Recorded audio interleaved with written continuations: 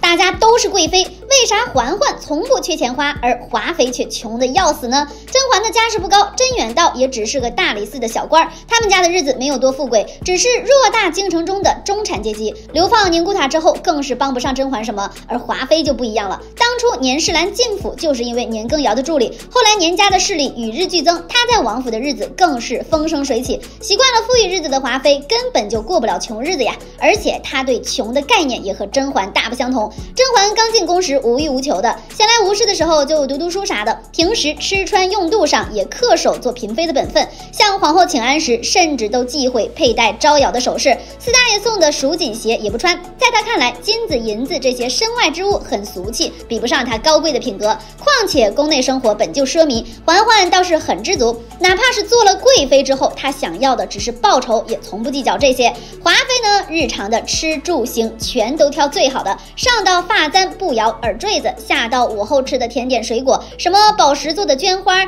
大西瓜蟹粉酥什么的，哪一样开销都不小。眼看甄嬛收到了四大爷的贴心玉鞋，她立马让人送来了蜀锦旗装，绝不甘心逊色于后宫其他女人。外人都以为华妃的钱是来自年羹尧的补贴，但其实这些银钱都是华妃倒卖官位赚来的银子。她之所以卖官呢，也是因为宫中缩减了开支，她实在是缺钱花。华妃不仅自己过得富裕，素日赏人打点也出手阔绰，尤其是在年羹尧回京期间，想借机蹭翊坤宫热度的人多得数不清。也正是因为华妃待下属毫不吝啬，才让她在落魄时没有缺吃少穿，这也是她在后宫多年的生存之道。梅姐姐提议缩减用度的时候，就得罪了后宫一多半的人，华妃趁机让宋芝去贴补，刚好赢得了大片人心。甄嬛赚人心的法子和华妃刚好相反，她身边的小允子、锦汐，甚至还有苏培盛，都不是她靠金钱收拢的心腹。以色侍人能得几时好，用钱收买的人心又能维持多久？嬛嬛自始至终都只相信人心的力量，即便是打赏送礼，她也是从四大爷给的首饰物件中挑最好的给别人，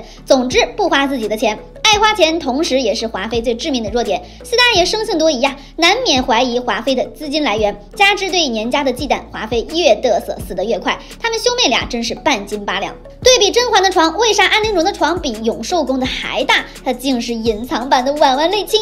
安小鸟得宠全靠她的一副好嗓门，她美妙的歌声是由甄嬛挖掘的，但充分利用却是宜修。宜修是纯元的妹妹，她很清楚安陵容唱歌的音色与纯元相似，既然甄嬛能因为酷似纯元的样貌和性情获宠，那她自然也能借着歌声培养一个替身2号了。甄嬛和安小鸟的隔阂就是她一手安排的，安陵容的蒙面歌王首秀也在宜修的规划下圆满落幕，她得到了宠爱，但这份爱和甄嬛截然相反。要论替身，安陵容才是当之无愧的，因为四大爷对她毫无爱意。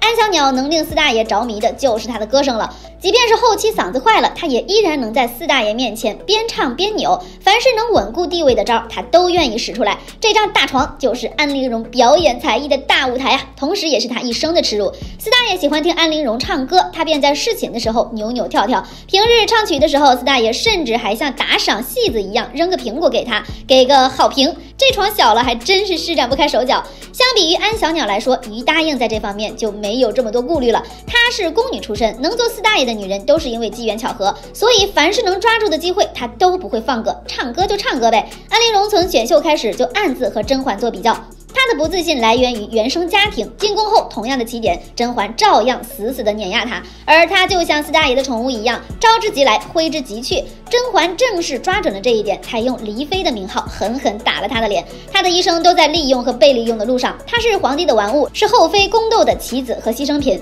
自始至终都没得选。安陵容的遭遇在一定程度上和小秦氏有些相似，他们活得不像自己，皇宫和侯府都是吃人的魔窟，只有亲手结束自己的生命，方能脱离苦海啊。抱歉，你的安稳人生终究是被我毁了。《甄嬛传》最透明但心机最深的人是谁？2分钟看完心机 boy 四阿哥的上位史。小四第一次出场是在四大爷举家到圆明园度假的时候，他一得到消息就在皇后寝殿外埋伏了起来。随着众嫔妃请安散场，四阿哥的小脑袋冒了出来。宜修是没有儿子傍身的皇后，这对小四来说是最佳额娘，但宜修对四阿哥并不感兴趣。四大爷对弘历的态度一直很冷漠，他才不会讨这个嫌。巴结皇后无果的小四，转而在四大爷书房门门口跪了起来。这一跪，他就遇到了未来的野额娘甄嬛。勤政殿外遥遥一见，儿臣觉得婉娘娘十分亲切。甄嬛是新晋宠妃，还是四大爷放在心尖上的人，靠不上正宫皇后，靠宠妃也行啊。就这样，小四和嬛嬛有了初相识的缘分。甄嬛离宫修行之后，恰逢龙月的生辰，弘历进宫祝贺的空档呢，跑到了碎玉轩，所有人都在四大爷面前避着甄嬛，只有四阿哥和梅姐姐毫无顾忌。眉庄是因着和嬛嬛的情分，但弘历却是故意为之。他很清楚四大爷对甄嬛的感情是实打实的，别人都只看到表面，而他坚信，即便甄嬛失宠离宫，他在四大爷心里的地位依旧不减。之后四大爷便以弘历到了年岁，把他接回了宫中抚养，到上书房读书。弘历虽然开蒙晚，可贵在努力，不然也不会引起宜修的注意，引火上身。小四亲眼目睹了喝绿豆汤毒发的嬷嬷，急忙跑出去求救。按照现在的局势来看，最有权威也最能保护他的只有太后，于是他撒腿就朝着寿康宫跑去，撞见了眉庄。我是碎玉轩的惠嫔。碎玉轩，有人要杀我。时至今日，碎玉轩的名号仍然能换来小四的信任，可见他对甄嬛的心思没有消失。小四被毒未遂，间接促使弘历和甄嬛成了母子，他终于拥有了一位靠山。儿子恭喜额娘，那个蠢货是替额娘在宫中立威铺路呢。面对瓜溜的梦魇，连甄嬛都没反应过来，四阿哥竟然能一秒想出办法，还点出了甄嬛此时在宫里没有威信的处境。直到鸿雁出生前，他和甄嬛之间都保持着一种很和谐的利益型母子关系。只要六弟当了皇帝，儿子就高兴了。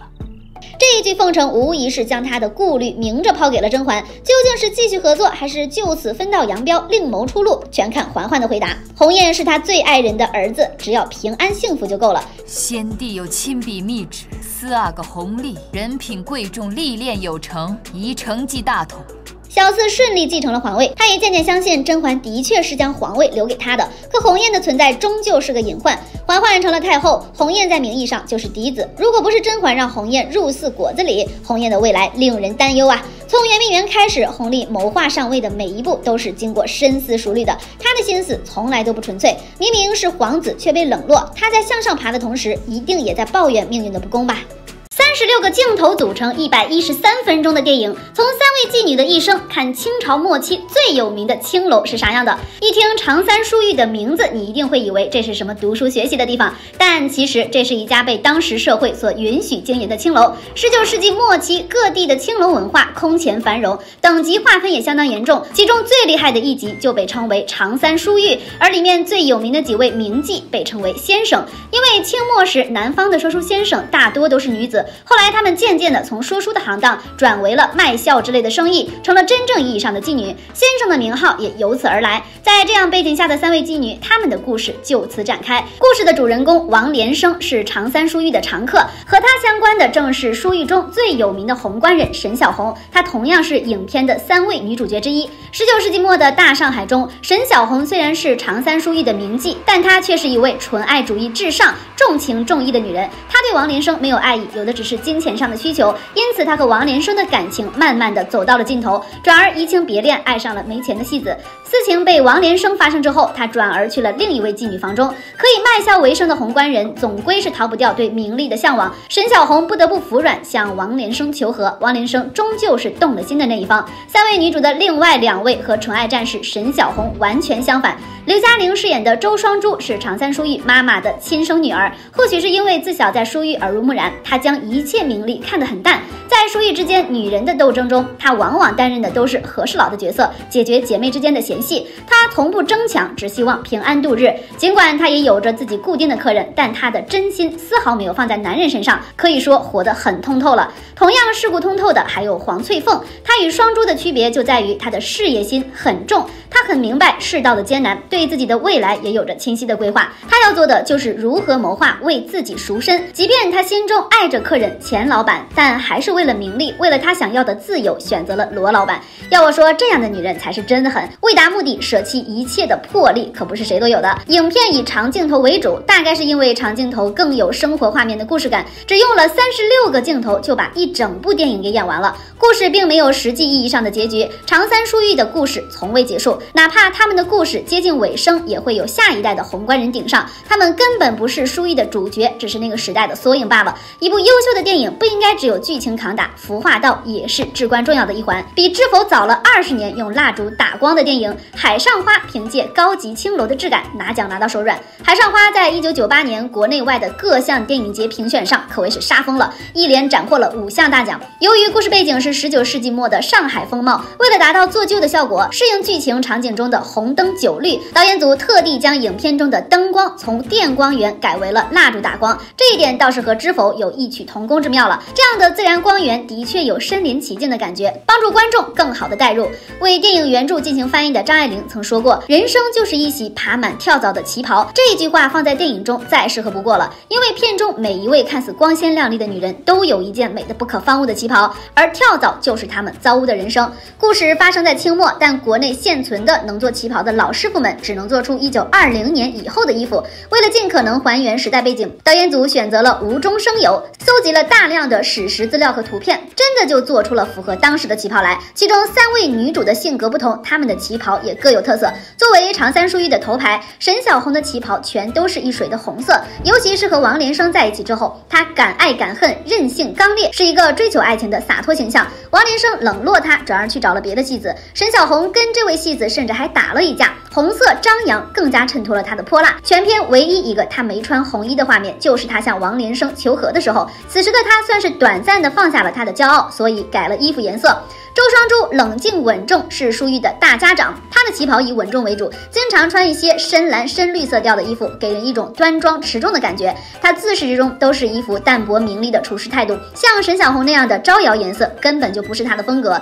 黄翠凤是片中唯一清醒搞事业的女主，她的思想很前卫，因此旗袍上更多的是中西结合的样式。最显眼的就是她旗袍上的蕾丝花边，以及她房中处处透着西洋气息的装潢摆设。不得不说，剧组真的太讲究了，每一帧画面都值得反复观看。这样一部充满现实意义的优秀电影，竟然是有原著的。一部专门讲青楼妓女的《海上花》，为啥能得到鲁迅、张爱玲等知名作家的吹捧？看完这个电影你就明白了。因为原著是专门描绘妓女的小说，所以它一经问世，就在文学界引起了巨大的轰动。大多不认可的人认为这是一本邪祟小说，但正是这样独特的人物角度，才是最现实、最残酷的生活写照。而且原著比电影更加残酷。《海上花》改编自晚清小说《海上花列传》，讲述的是清朝末期上海青楼的生活，涉及官商两界，写得十分出彩。但由于是一本方言小说，直到著名作家张爱玲进行翻译出版后，才被大众熟知。《海上花列传》最开始发布在国内的第一份小说期刊《海上奇书》中，是1892年上海的一位秀才韩邦庆开办的，他同时也是本书的原作者。小说以上海租界中青楼和妓女的故事展开，农村出身的赵氏姐妹本是来京城投奔亲戚讨生活的，结果却在充满诱惑的大城市逐渐迷失了自我，真是万花迷人眼呀！哥哥赵普斋留恋青楼，花光了盘缠，最后害得妹妹跟着流落青楼成了名妓，而哥哥继续拿着妹妹挣来的钱在青楼逍遥快活。电影着重描述了青楼里3位名妓的一生。和小说一样的是，妓女就像正常生活的普通人一样，在屋里与客人吃饭闲聊，像是在家一般。这样的活计被称为打茶围。影片中有1半以上的画面都是这样的场景。当然他们也会外出陪客人出席酒宴、牌局、唱曲什么的，被叫做做花头。一些达官显贵经常在自己做东的宴席上请来一种名妓撑场面。影片开始的第一个镜头画面就是老板们的酒局，身后坐着的就是片中长三淑玉的工作人员。无论是小说还是电影，里面都是以女性角色居多，其中妓女按照受欢迎程度分为2种，高级别的就像沈小红、周双珠这样被记录在册的官人，低一级的则是没有名录的民间妓女。懂的都懂啦。高级官人拥有更加精致的生活，他们的日常起居、衣食住行全都有人照顾，这一类就是电影中的另一部分女性角色，负责伺候和管理他们。原著和影片所描绘的都是那个充满战乱的年代，面对世道的不公，很多人都流露出无可奈何，不是每个人都能做时代的大英雄。书写社会最底层小人物的故事，才能更表现时代的悲哀。作者透过文字为我们展现了苍凉的一面，写实的情节必须受到推崇。